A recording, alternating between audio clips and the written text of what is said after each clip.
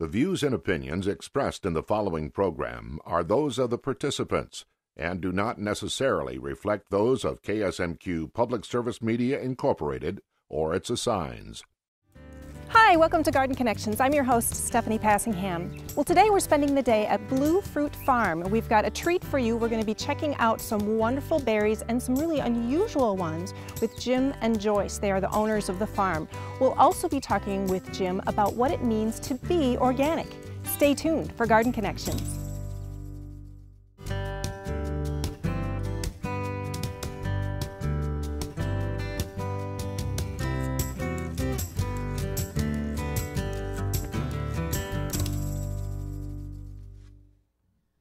Well, Jim, thanks so much for inviting us to come out to your place here. You have a beautiful spot on top of a gorgeous hill. It's really gorgeous out here.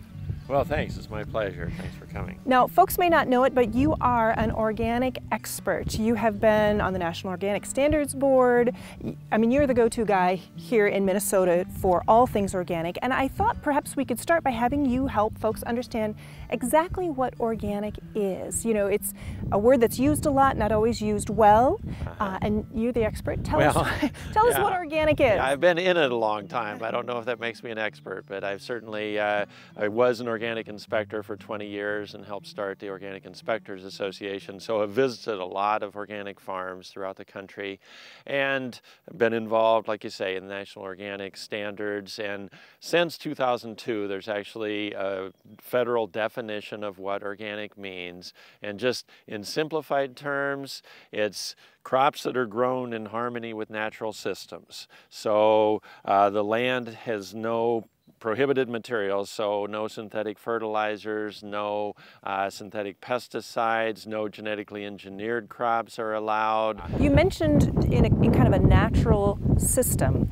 The word natural is used a lot in marketing campaigns. What's the difference between natural and organic? Well, it's a big difference because natural really has no legal definition. So companies use it just as a marketing claim, whereas organic is defined in law, and it's a federal crime to fraudulently label products organic if they're not organic, and there have been people prosecuted for violation of the law since it took effect.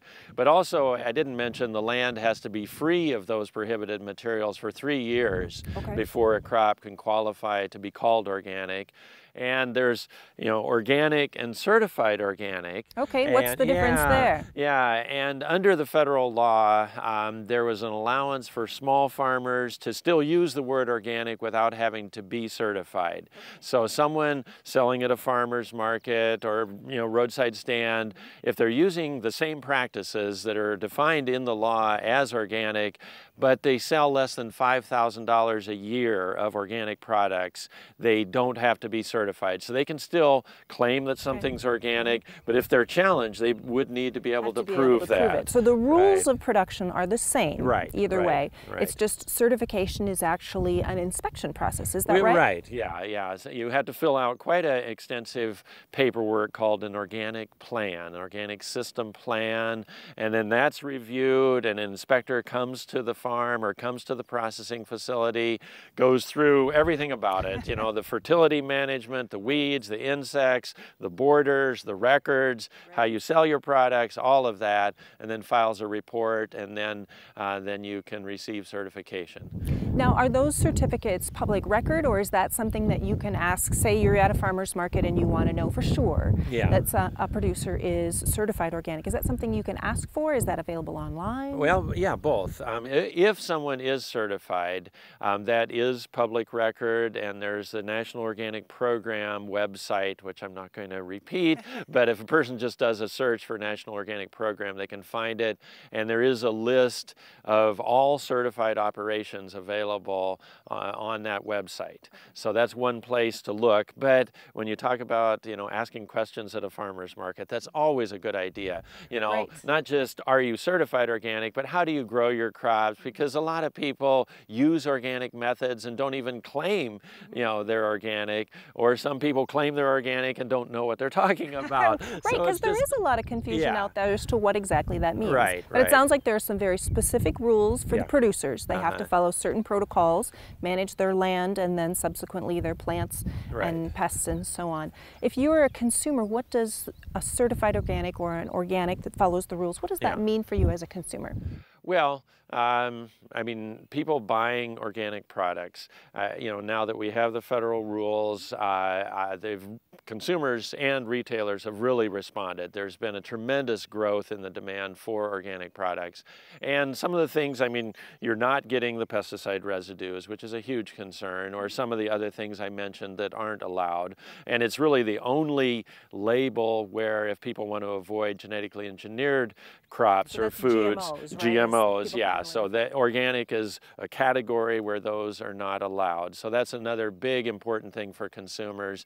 But some of the other things that research is finding that consistently organic products not only have lower or no pesticide residues, but you know, the trend is showing higher levels of various nutrients, vitamins, minerals, antioxidants, and some of the, you know, other health promoting aspects of food.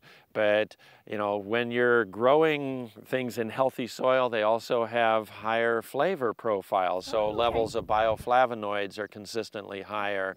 Interesting information. Well, organic certainly is something that a lot of people are talking about, and you have clearly chosen to operate your Blue Fruit Farm under those principles. And I think we should go next to meet one of the people that inspired this current operation. Okay. Shall we? Sounds good. All right. All right, thanks.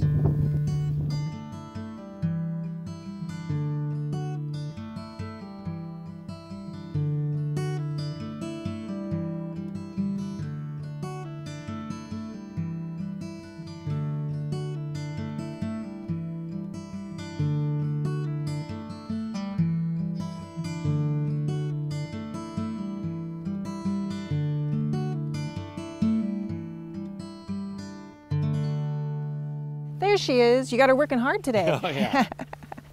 Hi, Joyce. How are you? Hi, so nice good to to meet see you. Thanks for letting us come out today. Yeah, well, welcome to Blue Fruit Farm. I understand the inspiration was yours. Tell us a little bit how you got this idea.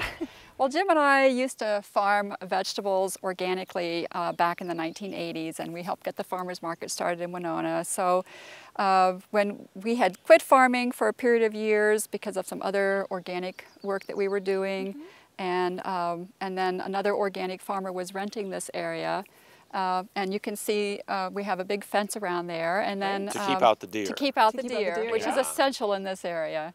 So when he decided to consolidate his operation down by Rushford, Minnesota, this became available, and we thought, well, what can we do with it? Because it's already got a nice, wonderful deer fence around it. So I thought blueberries, because my mother grows blueberries down in Georgia, and she says if you're on an island with just one food, blueberries is the thing to grow. So you grow a ton of blueberries, but you also grow many other berries, and some of them a little bit unusual that folks may not have heard about. Tell us about your other berries. We kind of decided, well, we grow aronia, black currants, elderberries, juneberries, jostaberries, honeyberries, and we grow blue plums. Anything in the blue, black kind of color scheme of fruits. Is there a reason for that? Well, partly because they are very, very high in antioxidants. They're very, very healthy for you, and that's one thing is I want to really grow healthy food for people. And also we were looking to grow perennials, things you didn't have to plant year after year. With climate change. Right, yeah, weather extremes. But you have to have patience. It takes quite a while before blueberries especially start producing a crop. So yeah. But we had other criteria. We had it needed to be a shrub, needed to have no thorns. Yeah, okay, so take out all the raspberries.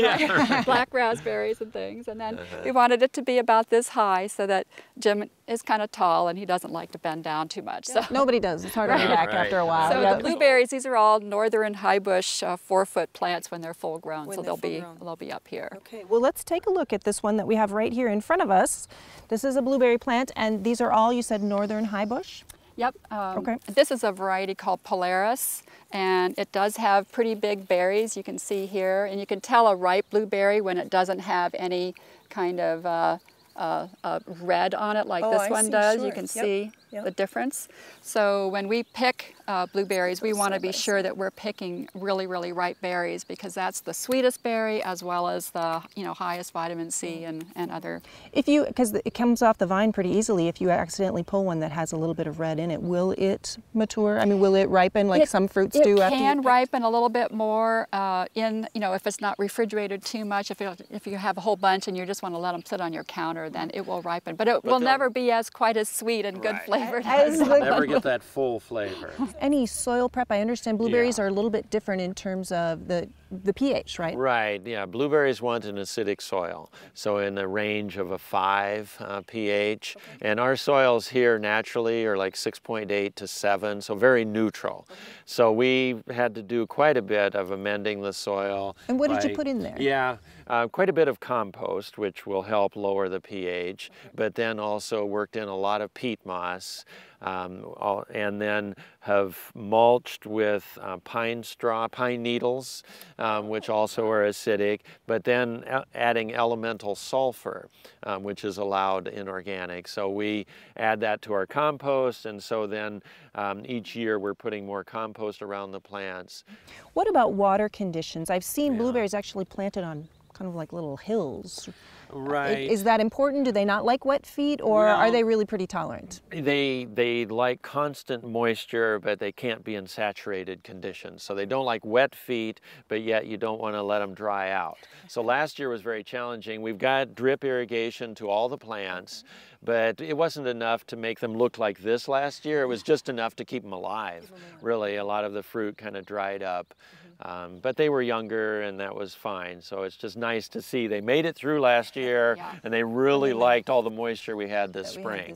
But I've still been irrigating too. So. I would say in order to, if you're a commercial grower, irrigation is absolutely essential to get blueberries, because they take a lot of water in order to fill out the fruit. If you're not getting at least an inch of rain a week kind of a thing. These are looking great, Joyce. How many blueberries, like in pounds, do you get for a homeowner that wants to put a few in, a gardener that would like to have some fresh blueberries? How many plants should they consider? About how many pounds are you going to get off of this plant? Well, varieties differ, but anywhere from 10 or about 10 pounds per plant when they're full grown. Which would be some varieties are 5 years. pounds, some varieties are 15 pounds. So you will look for that when you look at the catalog description. Okay. But another important thing is to have several varieties. Even for a backyard gardener, you want to have at least 3 varieties. You'll get better pollination, better fruit size. With a few varieties. We have 14 different varieties here. Of blueberries. That was one thing we were reading about. We thought, let's just put in a lot of different varieties. So that was another criteria, was the berry size, as well as being a northern high bush. You want northern high bush, not southern high bush. So that's another factor to look important for. Consideration. Yep. All right. Well, when we come back, I'm going to ask you about how you take care of these in your organic system when it comes to pest management and weed management, which are constant challengers for any gardener.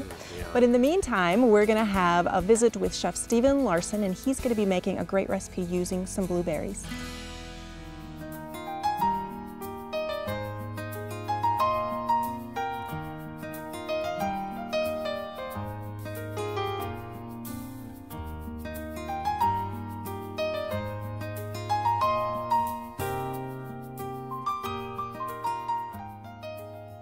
I'm Chef Stephen Larson. Welcome to my kitchen at Quarter Quarter Restaurant in Harmony, Minnesota.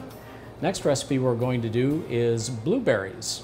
Well, it uses blueberries anyway. The dish that we're going to put it on is called panna cotta, which just means cooked cream in Italian. Panna is cream, cotta is cooked.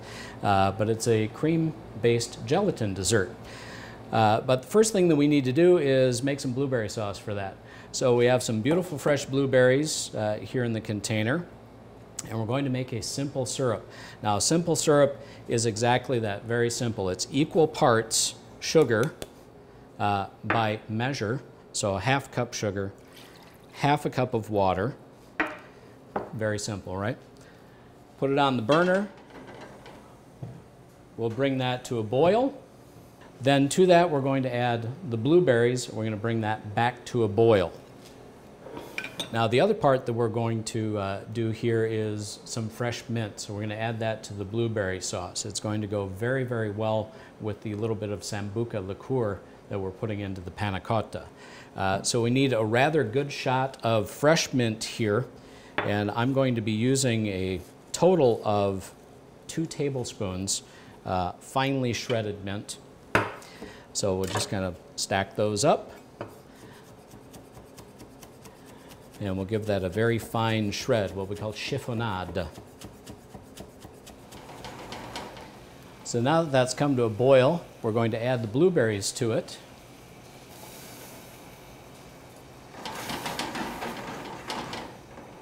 And let that come back just to another boil, and that's plenty enough to cook the blueberries and start getting the juices coming out of them. All right, so now that that's come back to the boil, we're going to add our mint.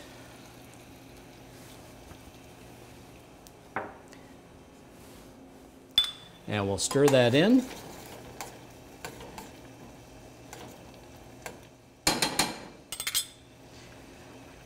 And just take it off the heat. Now we want to serve this chilled, and the panna cotta is a cold dessert, so I've made one of these already and had it thoroughly chilled. You want to let it go in the refrigerator about 4 hours, or overnight is even terrific. So that's how the finished sauce will look. The next thing we need to do is make the panna cotta itself. So for that, I have half a cup of milk that I'm going to sprinkle over 1.5 teaspoons of unflavored gelatin. Now we do this to let the gelatin bloom, so to speak. It's basically rehydrate. And this, then we just need to bring up just to the scald, or just a bare simmer, and that will also then melt the gelatin. To that, we're going to add a few tablespoons of sugar, a little pinch of salt, about 1/8 teaspoon, and a tablespoon of sambuca. Now, sambuca is an Italian black licorice or anise-flavored liqueur that gives a wonderful flavor to this dessert.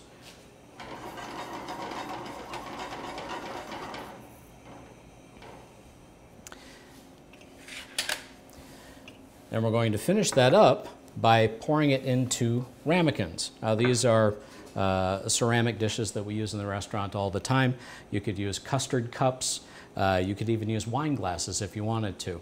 But traditionally, panna cotta is served unmolded, meaning we run a knife around the outside, which I'll show you how to do, and turn it out of the container that it's served in. If you're going to do it in wine glasses, you can just leave it in the wine glass and put the sauce on top. It's a lot easier on you. Right, so now that our gelatin is done, we need to add that to the cream. So I've got my 1.5 cups of cream here, heavy cream, chilled in an ice bath. We're going to add the sugar and the salt to the gelatin mixture.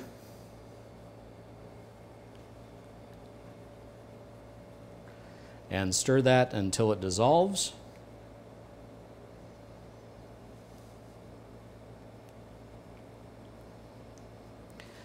Then we are going to stir that all into the heavy cream.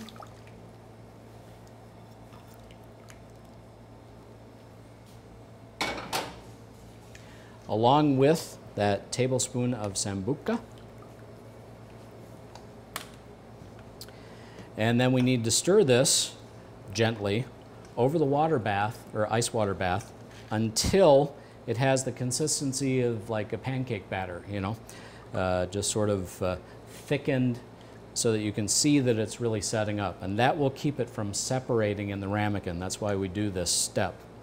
If we just poured it right in the ramekins and refrigerated it, it would tend to want to separate.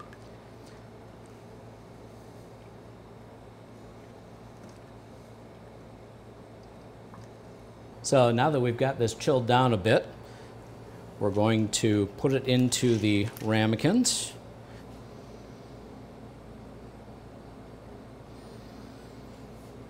And we're going to let those chill. The finished panna cotta, which I have here. So you can see how that's set. It still wobbles a little bit. You don't want this firm like jello. You want it to be soft but still set. Then to unmold these, take a thin bladed knife Go all the way around the outside and pop it on the plate. And when we've got that unmolded, then we'll take a generous amount of our beautiful blueberries and mint sauce.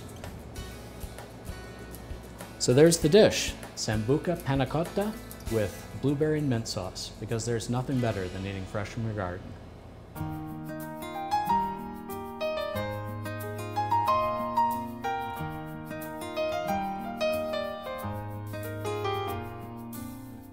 Thanks, Chef Larson, for another great recipe. Love those blueberries. They're fantastic. Fresh or in, a beautiful dessert. We are here at Blue Fruit Farm, and Jim has walked me over to another section of their farm where they have a different type of berry that they grow, and this one's aronia, right? Aronia. And what do you use these for? Well, and the common name for the aronia is the black chokeberry. Not choke cherry, but chokeberry. And it's a shrub, but that gives a little clue that it's astringent, a bit tart, kind of like a cranberry. So, but very healthful. So 4 to 10 times the antioxidants of blueberries. Wow. And incredibly delicious flavor once you sweeten it up. So they make just great juice or jellies or wine, and they're very hardy. Now these are clearly at a green stage. What color are they going to turn? Well, deep turn, purple, or yeah, I see deep purple, almost black. Some turning a little red now. Yeah, it'll be about another month and they'll be ripe, and they all ripen up at once, which is nice compared to the blueberries. Although you kind of get one shot at it and then you're done, or will they Right. But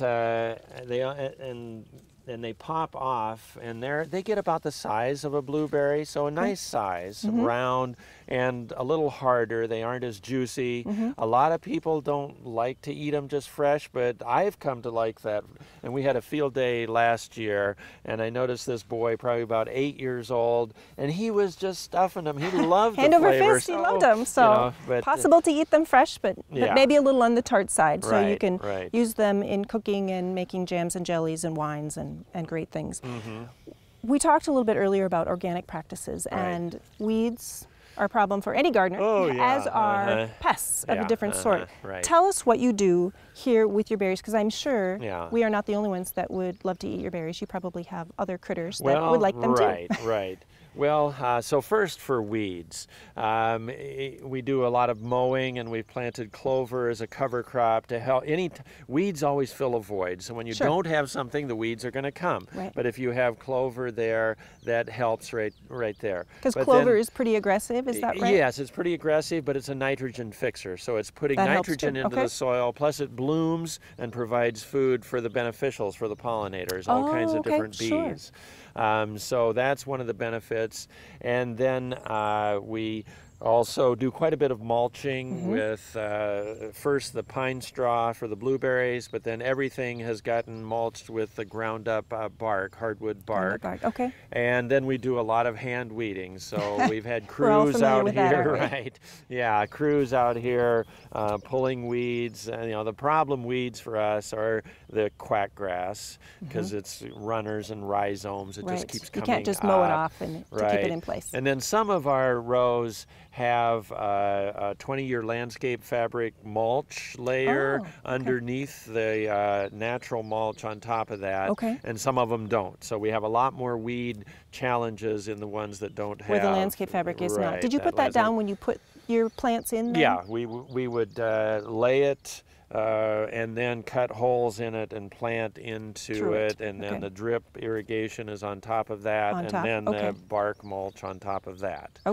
And so that's been very successful, and that's another practice that's allowed under the organic standards. So pests of another variety. Well, up here on the ridge, our biggest pests would be deer. And so and you've we've got this beautiful deer fence. So that's taken care of. And I see it's electrified on the outside too. Is that for the deer? No, that is for the raccoons that would climb up and cross over. So I have a line of electric there, but then I also do some live trapping for raccoons. So because they can get in and just tear up bushes too. But then the biggest category of pests that we have are the birds. Are the birds. Yeah, mostly robins, yep. but also bluebirds, which we've done. Which you love? You know, we love, and we used to have bluebird houses that we've taken down now because you know, I just saw an indigo bunting this morning up here, but the they're cedar waxwings, but they're competing. They love fruit. Right. So we have a sound device that helps scare them away. We also have some fake owls and peregrine falcons sprinkled that help the a little bit. But what about netting? Well, because you see that in catalogs, nursery catalogs. They say you have to net your fruit. That sounds like a pain. Well, it is a lot of work, and we've done individual row netting where we'll have lengths of netting that are 100 feet long and put these little hoops over. But then to pick, you've got to pull the staples and get it back out of the way and make sure it doesn't get caught into the plants. And so we have in motion a plan to put about 3 acres of our total 4 acres in a net house. So 9 foot overhead will be posts and cables supporting netting, and so we'll actually be growing inside a net structure. Interesting. So it's a long-term investment. Right. It's not something the backyard gardener would do, but we put a lot of work, a lot of money, investment into the fruit themselves. Right. And it's not just a big bird feeder. So that's right. Well, I'll be interested to see that when it's finished. Yeah, you'll come back next year. I'd hope to have it in place for this year, but everything takes more time than you anticipate. And gardens are always that way. Got weeds to pull and fruit to harvest. So that's right. Well, you have a beautiful place here, and the berries are delicious. We have loved sampling those, Jim. Thank you so much for sharing your experience and knowledge with us. You bet. Thank you. And thank you for watching Garden Connections. I'm your host, Stephanie Passingham. I look forward to seeing you next time. On Garden Connections, we'd love to see photos of your garden. Or if you have questions for our garden experts, contact us by emailing garden@ksmq.org or like us on Facebook.